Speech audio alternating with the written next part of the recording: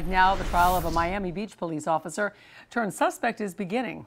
He and others were arrested in the summer of 2021 after prosecutors say they beat a man in handcuffs. Local 10's Leanne Morehome joins us live from Miami with the latest from court. Leanne. And this officer is facing felony battery charges. According to the state, this officer had no business kicking the victim, the alleged victim, while he was down and later slamming his head against the ground. His defense attorney says that was no slam at all and that it was the victim who was escalating this encounter moment by moment.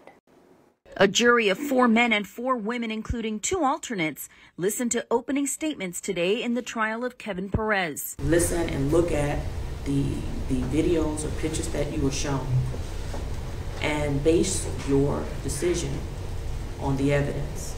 Delonta Crudup escalated the confrontation with police.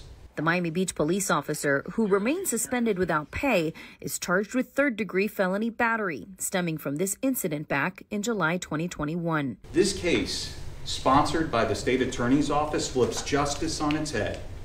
Bad is good, and good is bad. Crudup is getting the benefits, and the good police officer is getting prosecuted. Prosecutors say the alleged victim, Delonta Crudup, fled from police on a scooter, then ran into the Royal Palm Hotel. Video shows Perez kicking Crudup in the head and slamming his head on the ground. There's going to be video showing him kicking at Mr. Crudup's head.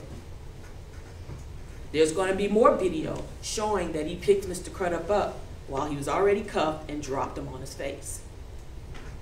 Mr. Crudup is going to tell you that he was not bleeding up until the time he was dropped on his face. Jurors heard from Crudup himself describing the night in question. Were you arrested in Miami Beach on July 26, 2021? Yes, sir. Were you charged? Yes, sir. Is that case still pending in Miami-Dade County? Yes, sir.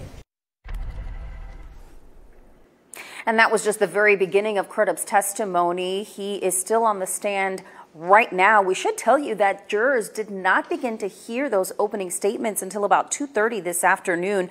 That is because ever since this morning, there were concerns raised about Crudup's testimony. That is, that there were concerns he could potentially incriminate himself during that testimony in regards to 2 cases that he is facing out of this jurisdiction. He is has been granted use immunity as far as the case he's facing here in Miami-Dade County that's related to this whole situation from 2021. So anything he says in this trial about that can't be used against him. But the other 2 cases is fair game. Ultimately, though, he did decide to move forward with testifying without pleading the 5th. For now, reporting live here in Miami, Leanne Morehome, Local 10 News. Lots of moving parts there. Okay, thanks so much, Leanne.